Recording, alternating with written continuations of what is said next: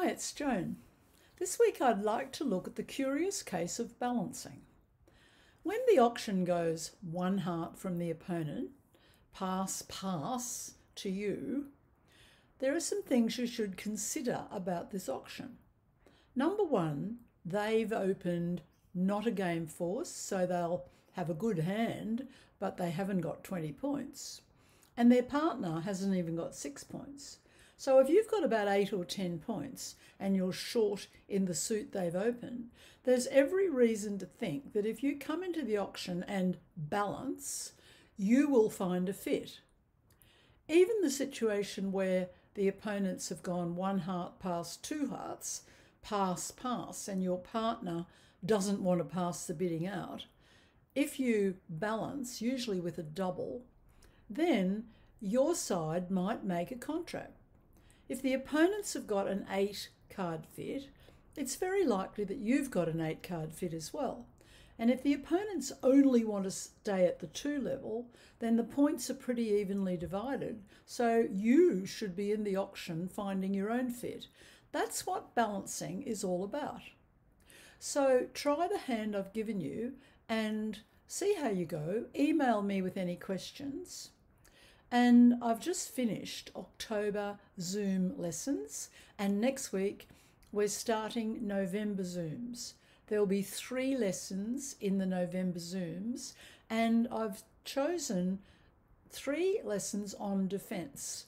One of them is discarding, where we often have real problems throwing away and keeping the right cards and letting partner know what we'd like them to switch to, but also looking at the implications of partner's lead and why is declarer not drawing trumps? Why is declarer trying to trump in the dummy?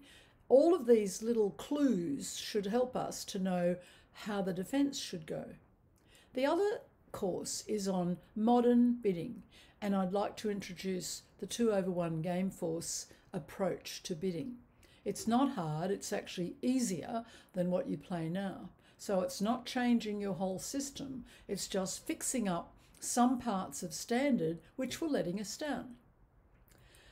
Holidays are coming up at the end of November, my bridge holidays, and there's still room for the Hunter Valley at the end of November and Orange right in the beginning of December. Go onto my website and have a look at holidays, and if you feel like getting away, as a lot of us do feel like having been locked down for so long, then book in and let's have fun on one of my, or even both of my holidays. We have 10 points, shortage in hearts, not enough to do anything at this stage because we don't know what's going to happen in the bidding. The opponents have reached a heart fit and they wanted to stay only at the 2 level. Now is the time to balance. Partner will know we don't have an opening hand because we've already passed. We're short in hearts and the opponents only want to play at the 2 level. There's a very good chance that we've got a fit on this hand, so double. Sure enough, partner bids 2 spades and we pass. And can we make 2 spades? We've got 2 heart losers, 1 club losers 3, 1 diamond losers 4, and we need to hold our spade losers to 1 if we possibly can.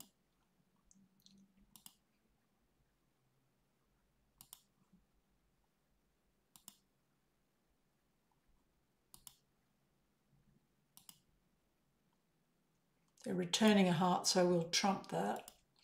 Now, let's take the finesse and see what happens. Try the queen, loses to the king.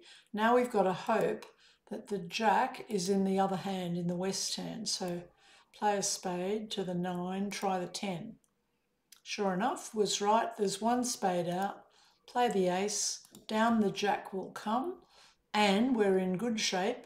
Our club's a winner, and we've got only 1 diamond loser. So play diamonds.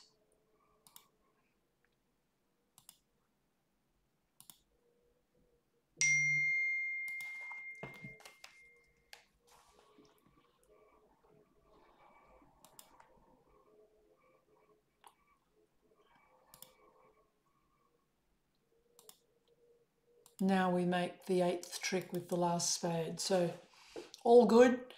If the opponents had been in hearts, they would have lost 2 diamonds and 1 club and 1 spade. They'd have made it, and we made 2 spades. So it worked well to make a balancing double.